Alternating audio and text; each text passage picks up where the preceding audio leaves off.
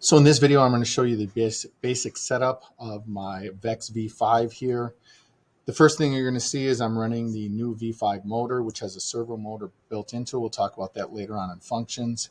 I'm using my black construction screws instead of those gold screws. I'm still running bearing flats on each side of my axle to keep them balanced.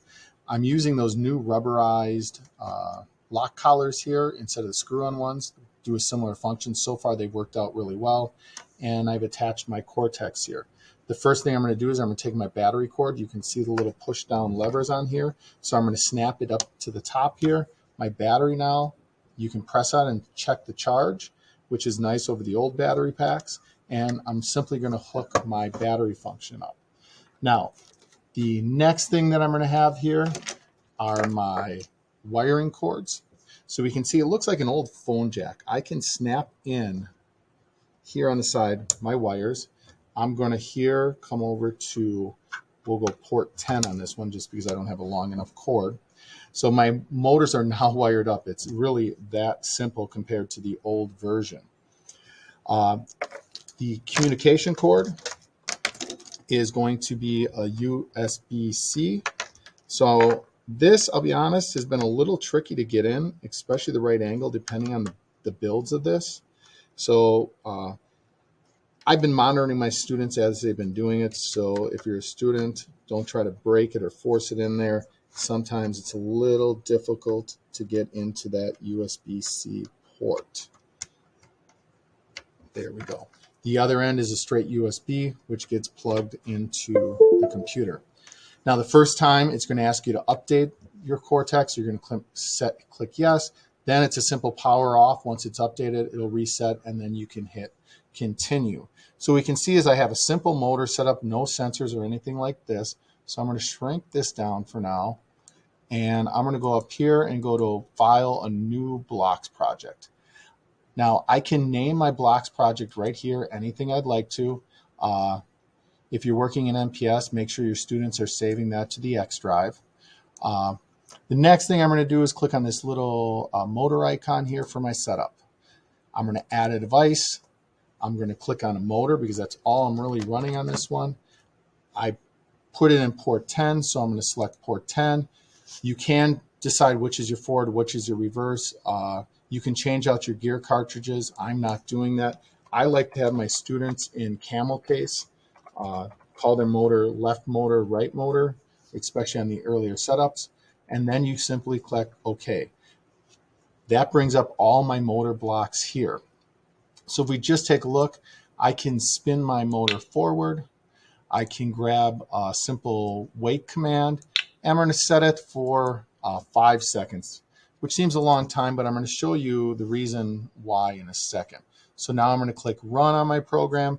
You can see now my Cortex has went, I have to click download, I'm sorry, and then I'm going to save on that project. See, skipped a step there. So we're going to see that downloading here, and then I'm going to click run, and we're going to see that simple gear train here run. Now something else I can do, I can set my motors at a specific velocity. So if I wanted my motor to spin at 100% velocity, I would start my program on that. And what we can see is my program didn't stop. The reason being is I didn't have a stop motor command in there. So it continued to run even after those 5 seconds. Either stop project or stop program. So I'm going to download.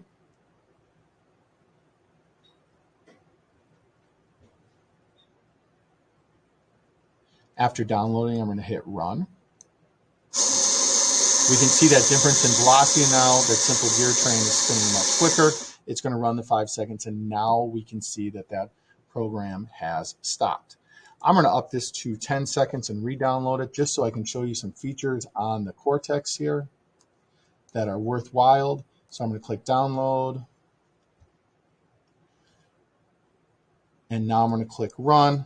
I can go back here, click on my devices. I can click on my motor, and we can see that it tells me everything from my RPMs to the wattage being used to the power in the motor and how many revolutions. You can see here I've done 30 revolutions.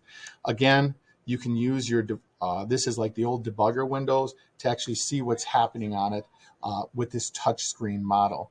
Now that's one way to run a motor. Another way to run a motor, I'm going to keep my at 50% now, changing my velocity. You can use it as a servo motor. So I can do it something as simple as spin my motor forward 90 degrees and then stop my motor. On the old system, you would have had to use potentiometers. Now we can use that as a servo motor. We can see that slight turn.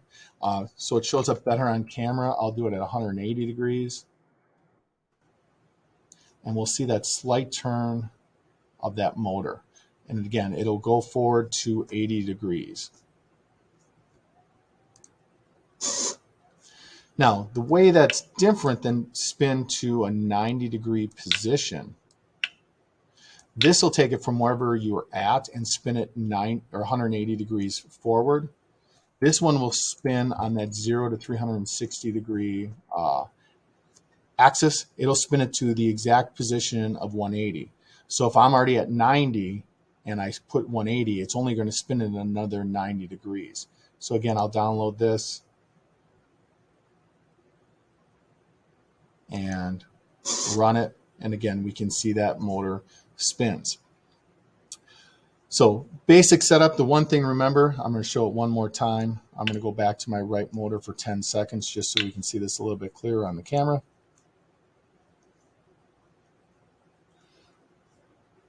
On this simple setup, I'm going to run this. I can come to my interactive, the backspace to get there. I can go to my devices. I can select my motor, and I can see everything from my revolutions to my wattage to my